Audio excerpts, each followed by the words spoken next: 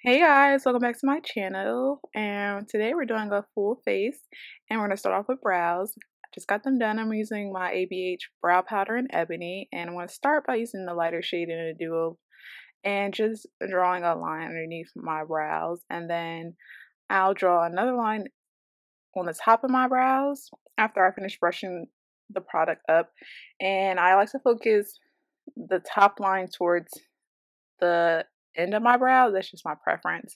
And then I just go in and fill it in with the darker shade at the tail of my brow. I never use a darker shade in the front of my brow.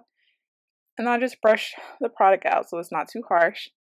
And then I'm going to do the same thing on the other side. And we're going to use the lighter shade. And of course, brush the product up to avoid any harsh lines. And then we're going to fill the end in with the darker shade just so it looks better. And then we're going to use some concealer to clean it up. And we're using a flat brush. And I use a lighter shade on my brows. I'm pretty getting out the habit of this. I can't let it go because I feel like I still have so much left. But I think I want to go a shade darker for my concealer because it's just too light sometimes. And then I do the same thing at the top, but I don't put it all the way in the front of my brow just so it's not that harsh, because it can get harsh, trust me. And then I'm going to use my hands just to blend that out so it's not too harsh, as you can see. And then we're going to start off with primer. I'm using the NYX Face Base Primer. I really like this. And then I'm using the LA Girl Pro Concealer in orange as a color corrector. I really don't have dark eyes, but it's like a shadow from like the middle of my eye that peeks through my concealer, and I hate it. So the only way to avoid that is color correcting, and I'm not ashamed of it, so I wanted to show you guys. And then we're going to blend that out with the L'Oreal sponge. And then we're going to go in with some foundation. I'm using the Milani 2-in-1 foundation. Oh my gosh. I've seen this foundation a million times, but I don't know why I never, picked it up and brought it until recently. And I love it. It's full coverage. It's perfect. If you love full coverage, you'll love this. And I just start off by putting dots all over my face. And I try not to fast forward through these parts because it's going to be an in-depth foundation routine. Then I like to take my L'Oreal sponge and buff all that foundation. I love this sponge, especially for foundation. It just makes it so fast and it covers such a big area, and it just blends out foundation so beautifully. And this is just a favorite of mine. Like, I really do love this foundation and sponge together. It's such a perfect combo. And with my foundation, I spend a lot of time blending it out because I want no harsh lines and I want full coverage. Then we're going to take concealer. We're using the Maybelline Fit Me concealer. I've had this for a long time and I've just avoided using it. And I use it like within a recent times, and I'm just like, this foundation is amazing. It's so full coverage, and it does remind me of the NARS Radiant concealer, and I really do love it.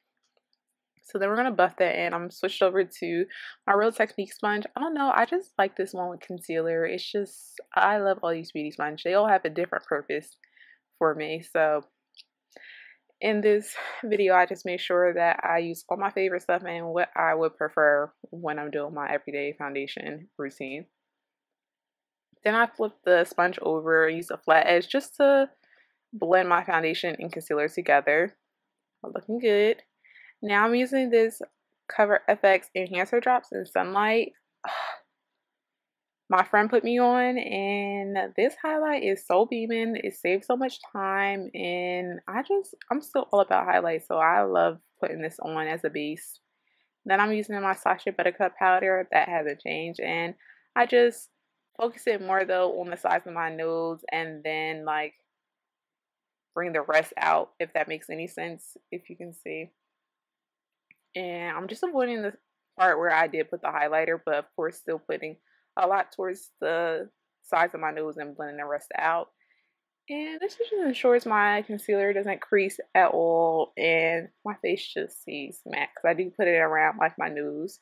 Then I'm using this face powder from MAC. I switched these, but this is the MAC Studio Fix, and I also use the Makeup Forever Matte Duo in 218. So it just depends on what day it is. I'm using a black Radiance pressed powder and Ebony. I still love my CoverGirl Ebony, Ebony bronzer, but it's a little bit too orange, and I prefer a more neutral for like winter and fall. And then I'm using my Sacha Buttercup just to cut underneath my bronzer so we can have just a sharp defined line. And I'm going to do that on both sides. And of course, after I do this, I'll let it sit for like a minute or two. Not too long, because I hate the harsh line after you brush it away. So now I'm going to brush it away. And just make sure that line is not there and it's fully gone. Then of course, taking my favorite blush, hot blush. Like, it wouldn't be every day if I didn't use this blush. And I'm using my Luxie brush from my Ipsy bag. I love this brush for blush. Oh my gosh. Then I'm taking Laura Geller highlighter and I'm putting that on top of that CoverFX highlighter. And this highlight is beaming. It's a good combo. As well as the brush I'm using is from Sigma. It's their strobing fan brush. I think it's F042, but I can be wrong. And then of course I'm going to apply some lower lash mascara, and I'm using the L'Oreal Telescopic mascara. If you've been following me for a long time, you know that I love this mascara for my lower lashes because I have none, and it just makes them look so much longer. And please excuse me not really being in the camera. It's just really hard for me to do lower lash mascara on camera. Then I'm taking my Big Shot mascara and putting it on the top of my lashes.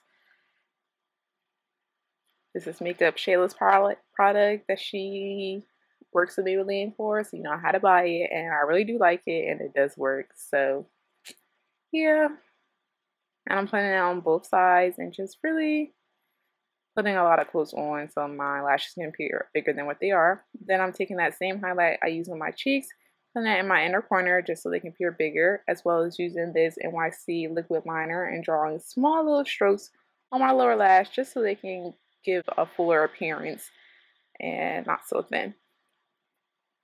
Next, I'm using Cork Liner from MAC, and I'm just outlining my lips. I don't overline my lips because my lips are pretty full. God blessed me with a good pair of lips, and I really cannot complain. So I'm just outlining them and just defining my lips before I go in with my lipstick. And the lipstick that I'm taking is MAC Whirl, and just putting that all over my lips as you apply lipstick. But I didn't want to fast forward through this either because this is my full face routine.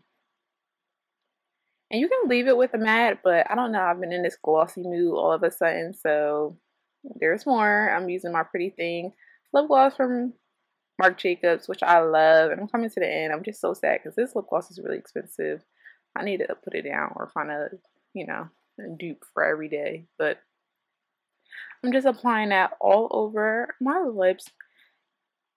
So there you have it, guys. That's my full face foundation routine, and it is complete. Alright guys, that's it for this video. I hope you guys all enjoyed it. I know it's kind of out of date. It looks the same kind of as my last updated foundation routine. However, it looks the same as like my last updated foundation routine. However, there's a bunch of different products that I did not use in that foundation routine as I do now. Now for my foundation routine on an everyday basis, I'm trying to use drugstore foundations because I want to save my higher end foundations for events and when I go out because they cost more money. So for the most part, if I'm just going out and I feel like I'm going to put a face on, this is the face that I do. Super easy, super me. Highlight has to be on fleek, of course, but so that's it for this video. I hope you guys all enjoyed it. I hope it was very easy to follow. Not much has changed when people ask me about updated foundation routines, so just want to make sure I keep you guys up to date. I did do my brows on camera so people could see my brow routine also. So I think that's it for this video. Don't forget to like, comment, and subscribe. I love you guys. Bye guys.